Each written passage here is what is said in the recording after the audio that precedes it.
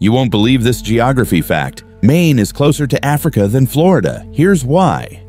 Welcome to Fact World, where we uncover the craziest geography facts you never learned in school. Today, we have a mind-blowing one for you.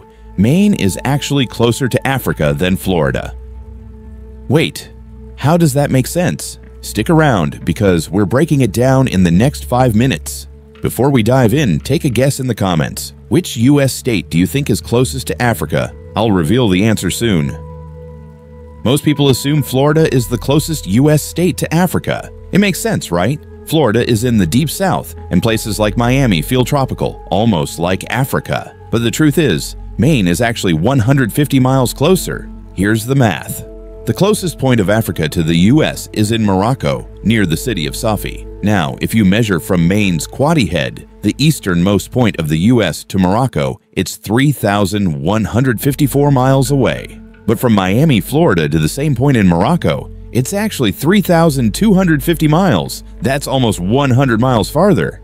Now, you might be wondering, how can Maine be closer when Florida is so much farther south? The answer lies in the way Earth is shaped.